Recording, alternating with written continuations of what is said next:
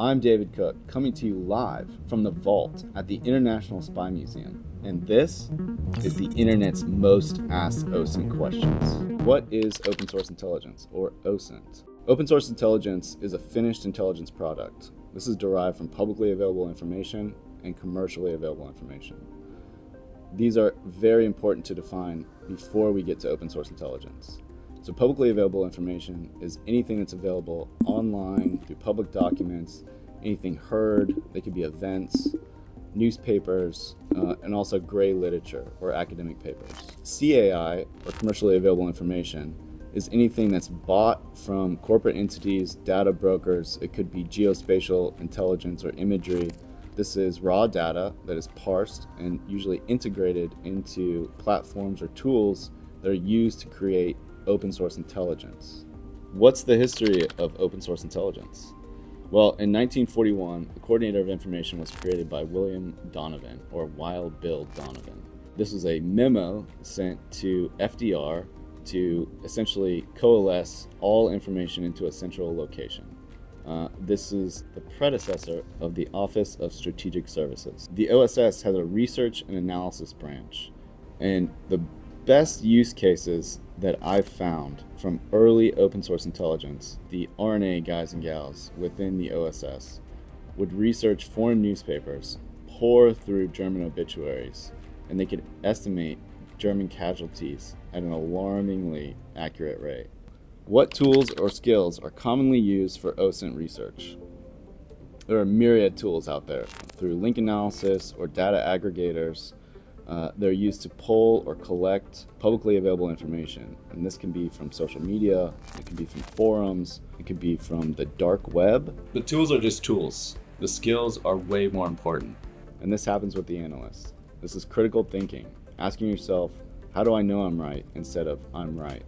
Never approaching a problem with a solution. The skills needed are honed over years through intelligence professionals, through training and understanding biases within psychology. How can OSINT be used in cybersecurity and threat intelligence? This is a very good question. Open source intelligence is an amalgamation of a lot of data. Now, cyber intelligence or cyber threat intelligence has to do with a lot of zeros and ones. Hackers, these are looking for vulnerabilities, open ports, looking to exploit vulnerabilities within the human chain. Criminals and adversarial networks also look to exploit what people post themselves. This could be an accidental credit card that you've posted in a picture, or a password in the background of a social media picture. Open source intelligence parses through either paste bins or dark web chats or anything on social media, looking for compromised credentials to either log in or exploit to get into a system and extract sensitive or personal data. Is OSINT legal? Are there any ethical concerns? Short answer is yes, open source intelligence is legal, or else we wouldn't be able to do it. Are there ethical concerns? Absolutely.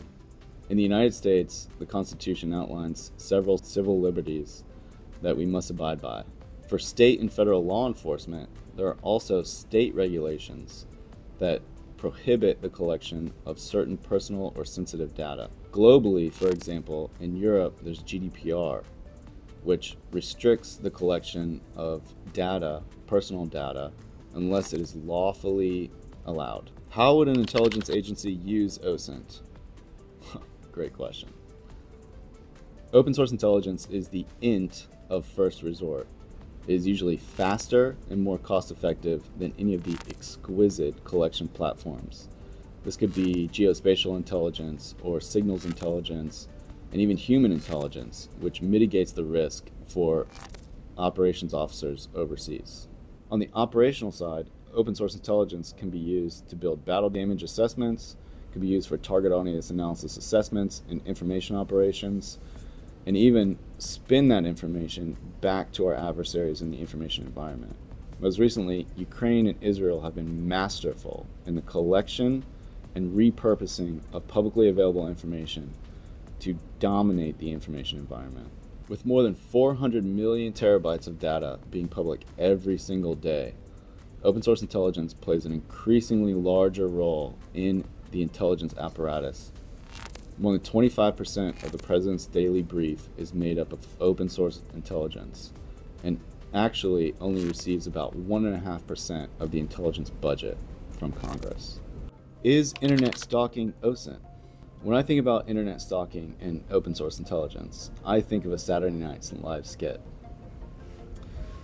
There's a police department that is opening cold cases. They have 2 interns there. They're looking for people.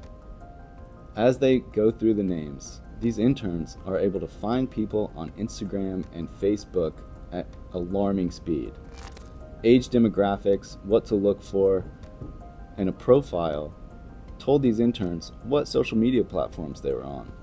Now, it's Saturday Night Live, but this is real world nowadays. That is not real OSINT, but it is certainly elementary, and the methodology is there. Finding a demographic, finding a target audience, and knowing where to look. What's next for OSINT? Big one.